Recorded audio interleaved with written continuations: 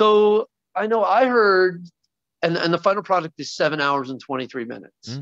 How long would you say it took you? Were there any where you would voice things and be like, I just really just butchered that.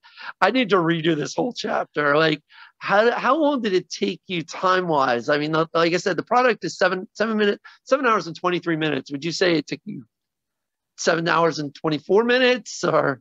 I would not like to know that number. I don't keep track of those things. One, because the contract as far as the rate is for the per finished hour rate. So that final length of the book, that's how the rate is calculated, not how much time Okay. I spent recording. Okay.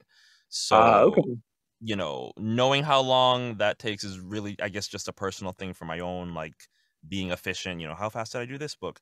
Um, but I think I would just be upset with myself for like how long it took to get it all done. I mean, there's always mistakes. Even the best narrators are going to flub things here and there. There are consonant clusters and things that just don't really sound natural in our mouths, even though, it might have sounded natural writing it and it sounded great in your head. When it comes to the point of speaking it, things can end up sounding kind of weird. So once you reach that in recording, it's like, oh, okay, let me do this a second. Oh, you do it, and once you get it in your mouth and get it in your head, maybe that third or fourth time it lands finally. But yeah, there's a lot of that, of just going back and doing a sentence over and over, those Yeah, problem what was words. you had posted something on Instagram. I think it actually spurned a conversation between us about things like the words like turnt, I think.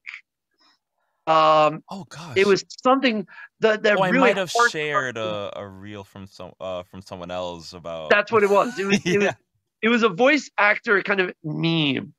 And it was these words that like shan't and turnt, I think, like proper words that nobody says, that some writer's going to slip in there, but it does not, it really hurts the flow of the narrative.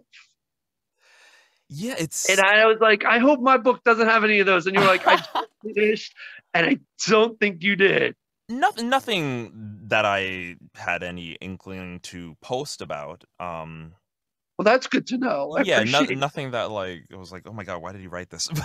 But I think there's just things that, when put together in speech, become like, it twists your tongue in a way that's like, oh my god, why is this so hard to say? So uh like KT into another T, or, oh gosh,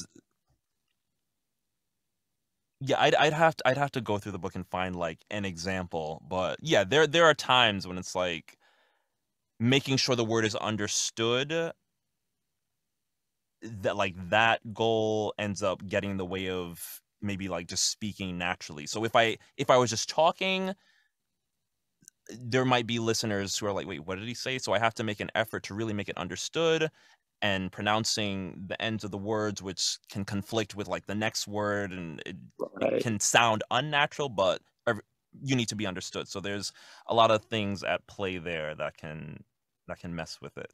And I know the thing about modern spoken English is a lot of the words kind of blend together. Right. And especially when you're dealing with Southern characters where speech is a little bit more flows and together. And you're dealing with different accents, I guess any accent's going to have that issue. Yeah, and so that's a kind of a collaborative thing between the author and the narrator now, is like, on your end, how much do you want to write the accent versus, how much am I performing the accent? Like, am I now changing some of what you wrote to fit an accent, or are you writing so much of the accent that it's now hard to read? There's a lot of push and pull there with the Right. performance of it and the characters.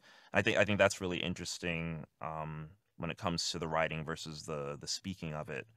And that's 100% why I added you on social media, because I was like, if he has any questions, let's just, not to be, not to cut out the middleman in a bad way, but that Yeah. he can just go straight to me. Hey, you got a character on page 200. I'm not sure how I want to approach this. What were you thinking when you wrote it? And that's why I connected with you on social media like right away. And if you have any questions, let me know. And you just ran with it.